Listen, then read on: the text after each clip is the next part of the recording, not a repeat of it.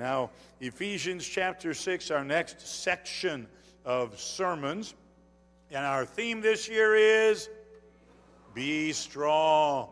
Be strong. I do not know how long it'll take me to preach through these sermons. I know it took me a very long time to study them and to work on them. I read a whole book, 280-some pages long. I studied and referenced many of other books, but read just that book on just these verses that we're looking at from the book of Ephesians. And I want you to look there with me this evening, Ephesians chapter 6, and beginning at verse 10. Before I do that, let me say I got some more visitors tonight.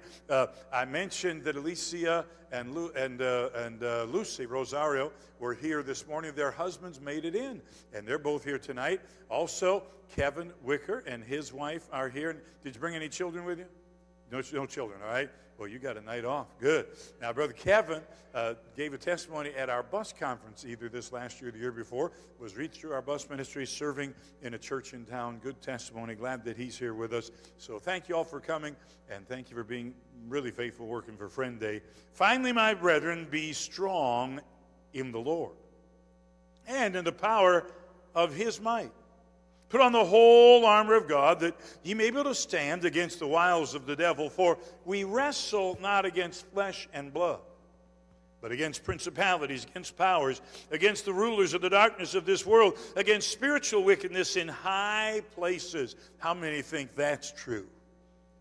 We've got a lot of spiritual wickedness in a lot of high places. If you wonder about that, just turn on the TV.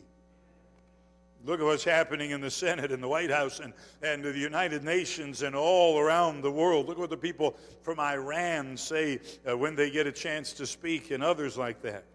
Spiritual wickedness in high places. Wherefore, take unto you the whole armor of God. Same thing in verse 13 as verse 11. Put on the whole armor of God. Take unto you the whole armor of God, that ye may be able to withstand in the evil day, and having done all to stand. Now, some people take that portion of Scripture and say, well, you know, times are really bad. I had a man say to me one time many years ago, maybe we're not starting the churches like we used to. Maybe we're not establishing Christian schools. Maybe we're not winning the world to Christ. But if we can just hang on to what we've got, we've done something. That's a great challenge for the next generation. Hang on to what we've got. Young people, you don't get to build your own house, but you can try to keep ours from falling apart. You're not going to do any pioneer work, but maybe you can sweep out the cobwebs of the corners of the one we got and keep it from rotting, just hang on to what we got. Now, the trouble is, here's what it says. It says, having done all to stand. How many think you've done all the Bible reading you could possibly do? How many think you've witnessed to all the people you could possibly witness to? How many think you spent all the time in prayer you could possibly spend? How many think that you've given all of the resources you have, time and talent and treasure, to the cause of Christ you could possibly give, all right? So we're not there yet. But we do need this armor. And we need to withstand in the evil day. Stand therefore, having your loins girt about with truth, and having the breastplate of righteousness, and on your feet shod with the preparation of the gospel of peace. Above all, taking the shield of faith, wherewith ye shall be able to quench all the fiery darts of the wicked, and take the helmet of salvation and the sword of the Spirit, which is the word of God, praying always with all prayer and supplication in the Spirit, and watching thereunto with all perseverance and supplication for all saints. And for me, Paul is in jail. He is chained to Roman soldiers. The reason that he references the armor of the soldiers because it's right next to him. It is a ready analogy. Now, it's not a perfect analogy. Some people get off track when they try to discern what the pieces of the armor mean because they think every piece has to have an exact fit and that every piece will be entirely different than the other pieces. I'm not going to tell you that. Now, what would you think the sword of the Spirit is? The Bible says it's the what? Word of God. So then the Bible says, having your loins girt about with truth. What would you think that is? Where does truth come from? Word of God. A lot of people say, well, that can't mean the Word of God because the sword of the Spirit's the Word of God, so this must mean personal integrity. Hey, I got news for you. You ought to have personal integrity, but that's not going to help you much in the battle if you don't have the Word of God. Now, what it is, the first mention is of the Word of God as a defensive piece of our armor. Wherewithal shall a man cleanse his ways, by taking heed thereto according to thy word. Thy word have I hid in my heart, that I might not sin against thee. And the last piece of armor, it references the Word of God, I believe, as an offensive piece of weaponry. But then the Apostle Paul, in jail, facing potential execution, always had that risk in his life, freedom robbed from him. He says, pray for me. What would you want people to pray for you if you were in jail? Get out. Be safe while you're there. Be protected from evil people that might try to do you harm. Get a little extra money so you can buy some potato chips. And here's what he said. And for me, verse 19, that utterance may be given unto me, that I may open my mouth boldly to make known the mystery of the gospel, for which, the gospel's sake, I am an ambassador in bonds, that therein, in the bonds, I may speak boldly as I ought to speak. Can I say the Apostle Paul had every right to exhort us to be strong? Here is a man in jail. Here is a man in bonds, not just in jail, but a man who's chained to a Roman soldier 24 hours a day, 3 different shifts, coming in 8 hours at a time, as I understand it. And he says, pray that I'll be really bold in preaching the gospel while I'm in jail. Father, help us.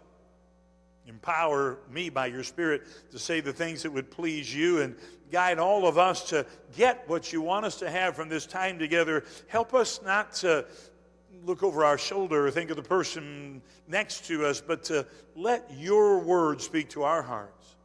If there's anybody who doesn't know for sure they have a home in heaven, I pray you'd save them this evening. And if there are those of your children that need to obey you in baptism, unite with our church family, I pray they do that.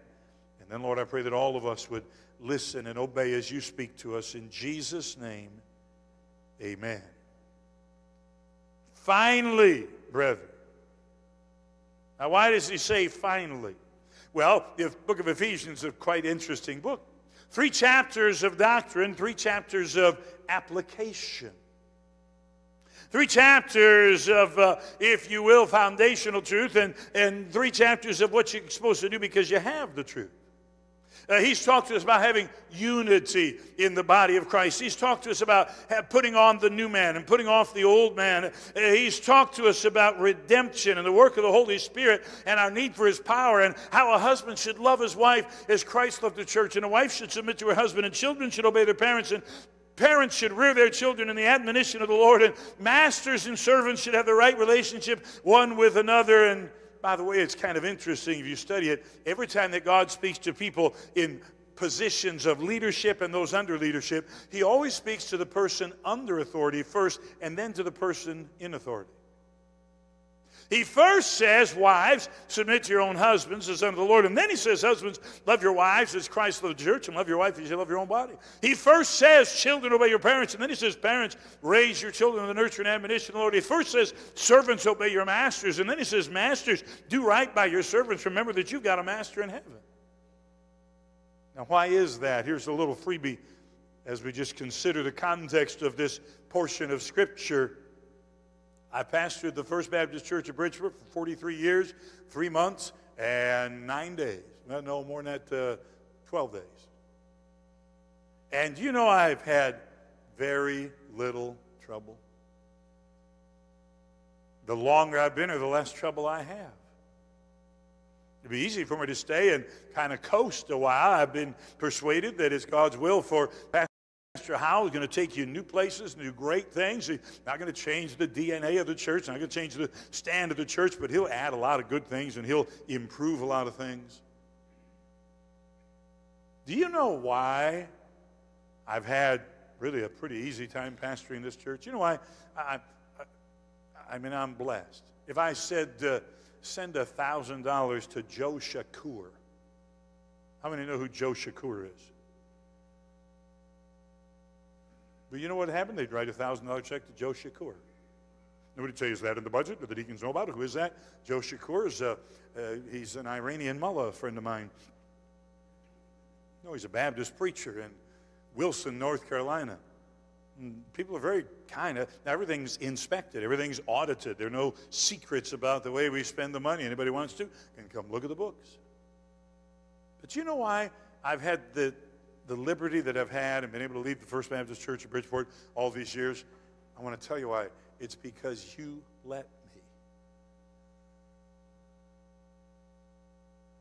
Lee Robertson said everything rises and falls on leadership. I understand that, but it's equally true. Everything rises and falls on fellowship. You know why I lead our home? Because my wife lets me. I'm the man of our house, and I have my wife's permission to say so. Suppose my wife just decided, honey, I'm quitting church. And she'd be around shopping on Sunday mornings. Or she said, I'm going to go out in short shorts and a tank top. Now, if anybody at her age is qualified to do it, she is. Not spiritually, but... So what do I do? Honey, you can't dress like that. So I'm going to. Now what do? Do I get to hit her? Do I get to tie her up, lock her in the house, put her in the basement? No, I have authority from God and the family, but I have no power. Policeman has authority. His badge gives him authority. If he has power, his gun gives him power. If you don't obey the badge, you might obey the gun. Pastors have authority. They don't have any power.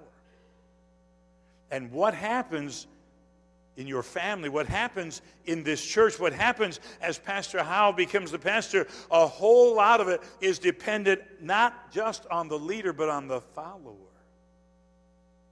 And God says, do you know when the follower does their job, it's easier for the leader to do their job? I've told you that often. As you look in the Bible, you see how the Apostle Paul writes to the church at Philippi, and he says, I thank my God upon every remembrance of you. You guys are great, man. You're just wonderful. And he writes to the church at Thessalonica, and he says, from you sounded out the word of the Lord, and I didn't need to say anything. And he said, now I live if you stand fast in the Lord. He said, you're my glory, you're my joy, you're my hope, you're my rejoicing in the day of Jesus Christ. And he wrote to the church at Galatia, and he said, fools. That's what he said, oh, foolish Galatians. And he wrote to the church at Corinth, and he said, you're carnal. You got strife and divisions. You're fleshly. You're not spiritual. Why did he do that? I posited the possibility one time that the Apostle Paul was bipolar. And he wrote to Corinth and wrote to Galatia on a low when he was unhappy. And he wrote to Philippi and Thessalonica when he was on a high. That's not true. You know what the difference was? The difference wasn't in the leader. He was the same. The difference was in the followers. So the Apostle Paul's talked about all that really important stuff. Be filled with the Spirit. Walk in unity. Put on the new man. Put off the old man. And then he says, finally. That's kind of like the preacher saying, and in conclusion. That doesn't mean it's almost over. He may go on for quite a while after that. But it means there's something remaining. Now, you've gotten all this great stuff. You got this doctrine, you're seated in heavenly places in Christ Jesus. You're God's children. He has predestined and foreordained that you should walk in the image of the Lord Jesus Christ and that you should bring forth praise to His glory. And He's told you all this stuff about how to be filled with the Spirit and how to exist in a family and how to have unity. And then He says, one more thing. Finally. We'll see as we go through this series an attitude and an avenue and an appropriation and an armor or some pieces of armor. And then ultimately, if we go ahead and go that far in the passage, we'll see an activity that Paul closes it all out with. But notice tonight the attitude. Be strong. Now we're going to talk about the what of being strong as we begin this series this evening. The word for strong in the Bible is the word endunamo.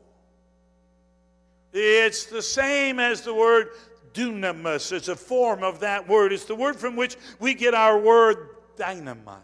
When the Bible says in 2 Timothy, God has not given us a spirit of fear, but of power. It's the word dunamis, the same word, a form of the word that you find here. It's a really it's a lot of power. It's a lot of strength.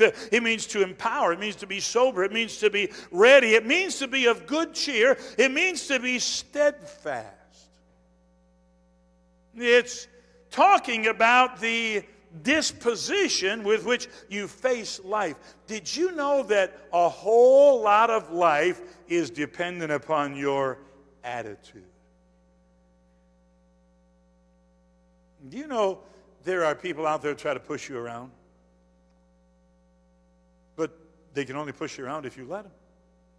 I'm not suggesting be mean or be unkind. David Gibbs, he'll be here November 18th. He'll be all present. Love Brother Gibbs and love hearing him speak. Brother Gibbs talked to a preacher friend of mine in Toledo, and my preacher friend said, I did what David Gibbs said. It worked out fabulous. He said, I got monkeyed up by the airlines. And I missed a day, and it was their fault. It wasn't weather. It was mechanical. And they were just going to give you a flight on the next day. And I said, ma'am, that's not acceptable. And she kind of looked at him. She said, well, we'll do this. And he said, ma'am, that's not acceptable. And she offered something else. And he said, I'm sorry, that's not acceptable. And finally, she gave him what he thought was a pretty fair deal. He said, you and I had a deal. We had a contract. You didn't fulfill your contract. You caused me some difficulties because you haven't kept your obligation, and you need to make that right. He wasn't mean. He wasn't unkind, but he didn't let her push him around either. I was in Oklahoma coming back home from a meeting. There was a small plane, and at the last minute, some bigwig came by. And he had a little entourage with him, and he went in front of us all in the line to get on the airplane, and they put him on the airplane, and then they said to several of us, we're sorry, but there are no seats on this plane. We're overbooked, and you'll have to wait for the next flight. Now, we had the seats. He just came in at the last minute, and because he was a big shot, he took our seats. How many think that's terrible? How many think that's fair? I thought it was terrible then. I thought it was nice one other time when they put me in front of somebody else. I didn't know they were doing it, but they did. And the lady, I said, ma'am, I said, do you think we're entitled to some compensation? She said, yes, I'm going to give you a $50 voucher. I had not heard Dr. Gibbs' method of saying it then, so I just said, that's not good enough. She said, okay, $250. I said, that's better. How do you face life? Do you go through it timid? Do you go through it expecting to be beat up?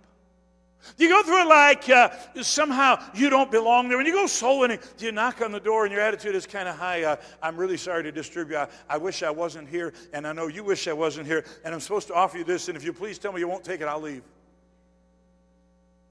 And you got like, hey, supposing I said, we need a bunch of volunteers to go around to the neighborhoods and give people checks for $1,000. Now, first of all, you'd want to know what neighborhood, and you'd want to move there quickly. But wouldn't that be fun, giving away $1,000 checks? Can you imagine the kind of response you get? Go to everybody's door, hey, I've got a check for $1,000 for you and your family from the First Baptist Church of Bridgeport. Wow, that's really cool. Hey, guess what? We got something better than a $1,000 check. We got the gospel of Jesus Christ. It changes people's destiny forever and forever and forever. They may not all want it, but bless God, it's a good thing we're giving out. And we don't have to go out timidly and cowardly and feeling like we're intruding on somebody. Hey, we're ambassadors of Jesus Christ. We have a commission from God. We have the best news in all the world to give people. Don't be wimpy about it. Be strong. August 26, 1990.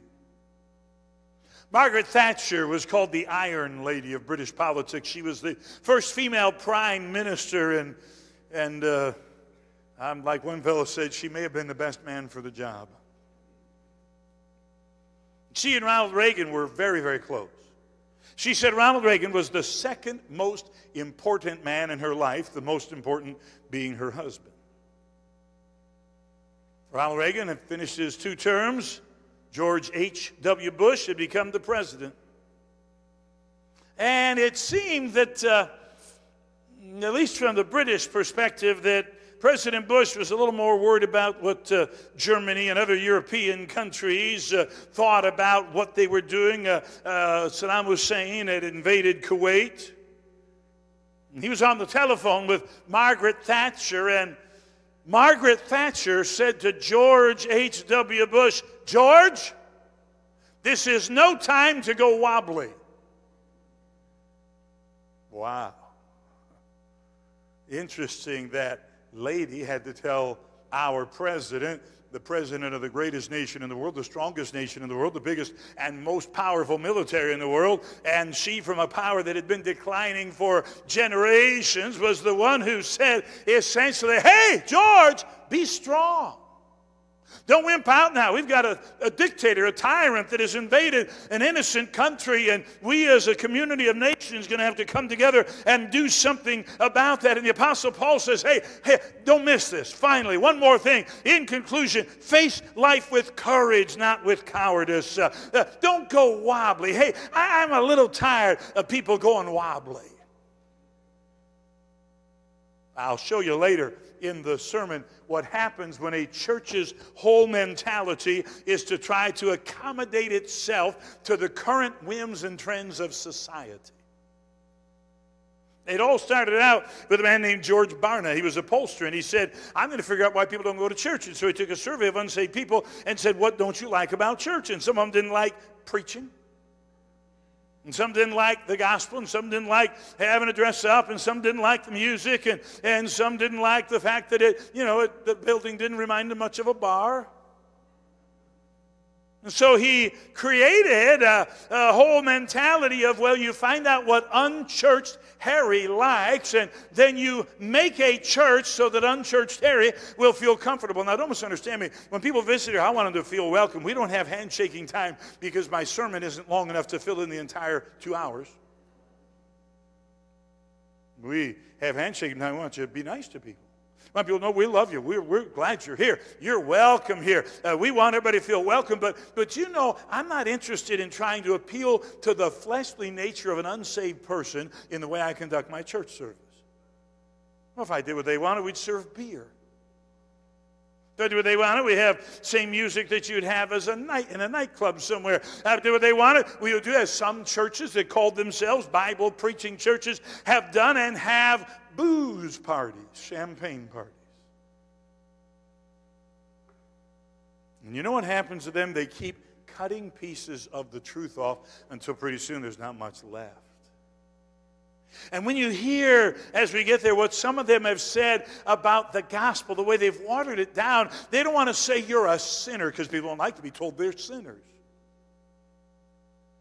They don't want to say you're on your way to hell, because people don't like to hear about that. They don't want to hear that they have a lost soul, because people don't like to hear about that. So they just tell them that God loves them and He's got a wonderful plan for their life and He wants to do great things in their life. Now, that's all true. But you know what? To be saved, you've got to be saved from something. And the Bible says, without the law, I had not the knowledge of sin. The law was my schoolmaster to bring me to Jesus Christ. And we don't need people to be weakening the gospel. We don't need people to go wobbly on the gospel. We need people to stand up and say, Jesus is the only way to heaven. Your sin is sending you to hell. If you trust Jesus, you can go to heaven.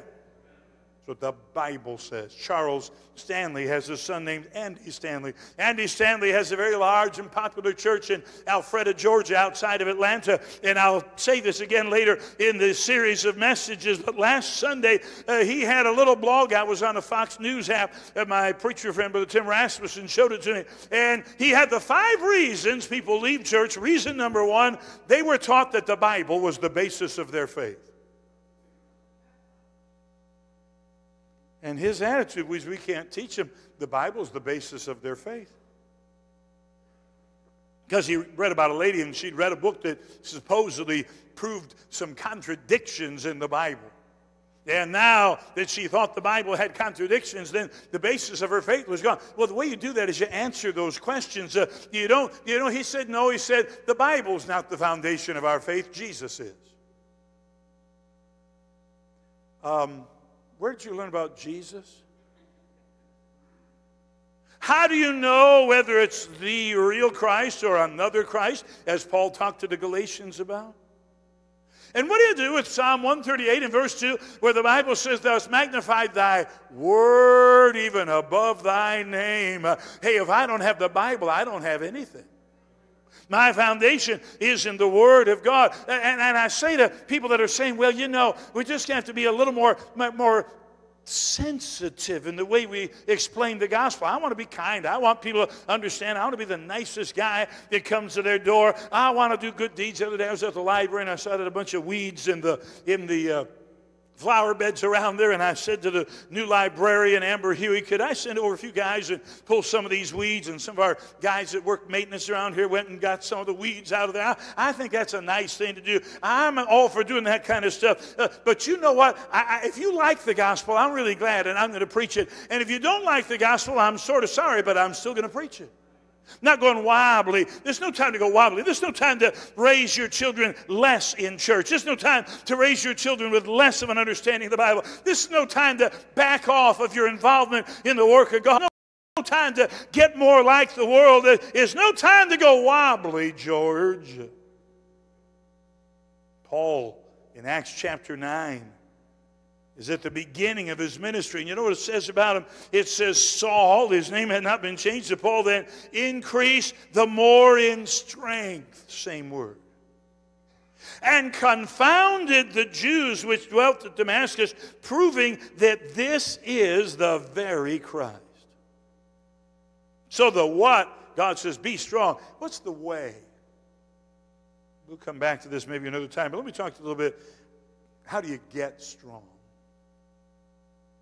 Supposing I said, Pastor Dillon, I'd like to help you get strong. So from now on, just be strong. And all of a sudden, he can bench press 300 pounds. Because I said, be strong. And he said, all right, I'm strong. And all of a sudden, he can take a heavy bag and punch it without even putting his shoulder behind it and his weight into it and move it halfway across the gym because I told him to be strong. Well, I'll tell you what, if you go to a trainer and you say, I want to get in really good shape, they got a lot of things they have you do. They'll tell you what to eat, and they'll tell you what not to eat, and they'll tell you when to eat it. And they'll tell you how much of it to eat. They'll tell you what supplements to take. And they'll tell you how much sleep you have to get. And they'll tell you that you got to exercise. And they'll tell you that you've got to do different exercises on different days. And they'll push you on the exercises. And if you want to develop muscle strength, they tell you that you have to do every exercise to exhaustion. Just do what you can do easily. You'll never get any stronger. You got to take whatever. You're doing 100 pounds on a bench press. And you do it 10 times, you got to push and try to get out 11. And if you get 11, you got to try for 12, and you don't stop until you can't get the last repetition out. So how do I get strong? Well, let me give you some simple thoughts, but reminders about the way to be strong. We get strong through the Word of God. I referenced a couple of verses from Psalm 119. There are similar verses in Psalm 19 where it says, the law of the Lord is perfect, converting the soul. The testimony of the Lord is sure, making wise the simple. The statutes of the Lord are right, rejoicing the heart. The commandment of the Lord is pure, enlightening the eyes. The fear of the Lord is clean, enduring forever. The judgments of the Lord are true and righteous altogether. More to be desired are they than gold, yea, than much fine gold. Sweeter also than honey and the honeycomb. Moreover, by them is thy servant warned, and in keeping of them there is great reward. How many of you got to watch some of the Lions-Cowboys game today? Another almost for the Lions. Wouldn't the last few seconds, Cowboys picked a field goal, won the game?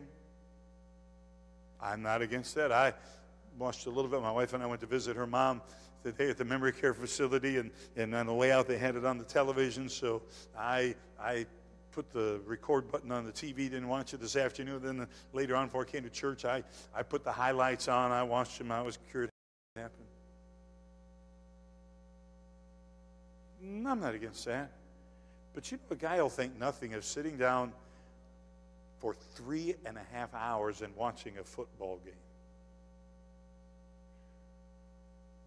But if you asked him to read the Bible for an hour, he'd think you were crazy. Now, you know I've been just personally impressed with the Lord to start reading the Bible through once a month. I've done it since a year ago, July. So I finished my September reading early, and I'm in the middle of 1 Samuel for my October reading. And so I just don't think I could ever do that. It's about 30 pages a day. I just don't have time to read 30 pages a day. And we're going. I'm not saying you should, but let me ask you a question. What if you got, a tenth of an ounce of gold for every 5 pages of the Bible you read? So you read 50 pages, you get an ounce of gold. That's $1,200. You think you might do that? I got one yes from Mrs. Mitchell. So pray for their finances. Why don't you read the Bible more? I'll tell you why I don't read the Bible more. I'll tell you some of you don't read it even on a regular daily basis. I'll tell you what, some of you don't even read it through in a year. And I'll tell you the result of it. You don't read it because you don't think it is worth as much as the Word of God tells you it is. And the result of it is you are weak in your Christianity. And people are drawn astray and they're led into false teaching. And some fancy-sounding guy with a big smile and a smooth personality comes on the television and they go off in the air because they do not know the Word of God. Be strong. But wait a minute. Let me give you a second way to be strong. This one's a little strange. It's from Isaiah chapter 40 and verse 31. And the Bible says, "But they that wait upon the Lord shall renew their strength. They shall mount up with wings as eagles. They shall run and not be weary. They shall walk and not faint." And here's the second way the Bible says to gain strength, not only by the word, but by waiting. Now, the word waiting is used in 2 ways. I think they're both an appropriate application. If I go to the restaurant, the person who brings my food is called now a server, and if it's a male, used to be called a waiter. And they'd say, "What do you do for a living?" He'd say, "I wait tables." Now, he didn't mean he just stood around and waited all day by a table. He meant he brought you your food and he refilled your beverages, and he tried to fix anything the kitchen didn't get right, and he tried to suggest that you get dessert because the more you spend, the larger 15 or 20% of your bill is going to be for his tip, and he was there serving you. Did you know that serving makes you stronger than sitting? Did you know that doing something for God will make you stronger in your Christian life than doing nothing for God? It was Brother Scott Cowling's father, Wayne Cowling, who talked to me about starting more Sunday school classes and getting newer Christians involved in working in those classes. And he said, "We like to think we're great teachers when we got this adult class," but he said, "You get a guy and have him teach second graders, he'll learn more studying his lesson for the second grade than he'll ever learn listening to you teach your lesson." And he was right. But it also, the word wait means to look patiently. You know how you get strong? Well, you don't stop when things don't work out like you want them to. You don't give up when things don't come together in the time frame you think they should have. You don't run away when things don't go your way. You don't go and throw a fit because somebody didn't treat you like you wanted to be treated. No, you're in the place God put you, and you just stay there. Like Joshua waiting 40 days for Moses to come back. And this goes along with it. We get strong by working. The Bible tells us in Hebrews 5, when the time you ought to be teachers, you have need that one teach you again, which be the first principles of the oracles of God, and to become such as have need of milk and not of strong meat. For everyone that useth milk is unskillful in the word of righteousness, for he is a babe. But strong meat belongeth to them that are of full age, even those who by reason of use have their senses exercised to discern both good and evil. Did you know knowing the Word of God is really important, but using the Word of God is equally important?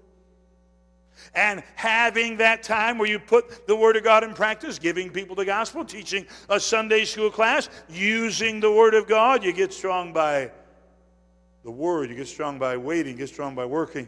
You get strong by walking. Galatians chapter 5 tells us about that. "This I say then, walk in the Spirit, and ye shall not fulfill the lust of the flesh." I'll say more about it later. But do you know the hardest thing we have to do is remember to walk in the Spirit? What does that mean? I'm going to boil it down real simply for you. I'll talk more about it later on. We're told to be filled with the Spirit. We're told to walk. We're told to abide in Christ. We're told to take up the cross of the Lord and follow Him. And it all means the same thing. As you do stuff in life, you're either depending on yourself or you're depending on God. You're thinking, I got this. I can do this. Or you're thinking, Lord, help me. I'll say more about that when we get a little further in the sermon. And then let me suggest one other thing that helps us get strong. We get strong, the Bible says, not only by the Word, not only by waiting, not only by working, not only by walking. We get strong by weakness. That's a paradox. But here's what the Bible says, 2 Corinthians chapter 12, verse 9. The Apostle Paul asked God to remove a thorn in his flesh, and he said unto me, my grace is sufficient for thee, for my strength is made perfect in weakness. Most gladly, therefore, will I rather glory in my infirmities, that the power of Christ rest upon me. Therefore, I take pleasure in infirmities, in reproaches, and necessities, and persecutions, and distresses for Christ's sake. For when I'm weak, then am I strong. You know what the Bible's saying there? God is looking for strong people who will help Him out. God is looking for people who know they're terribly weak and come to Him for strength and rely on Him to serve them.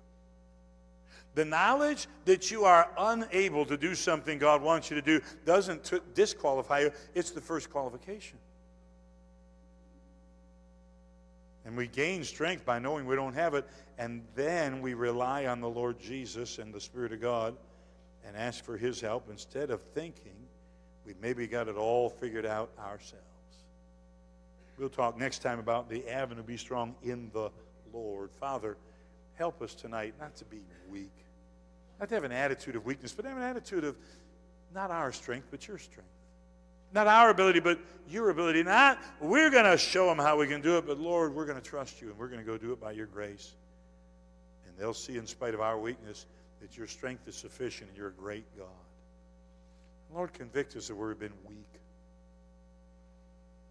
And help us to be willing to put into practice the things that would make us strong.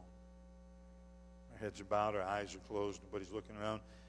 Let's just imagine I'm going to take a little survey tonight. I'll bring this lapel mic down and go by each one of you and say, how much have you read your Bible the last 7 days?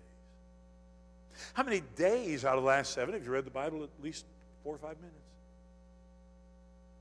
Tell me how many tracts you passed out. Tell me what your prayer life is like. Where would we be?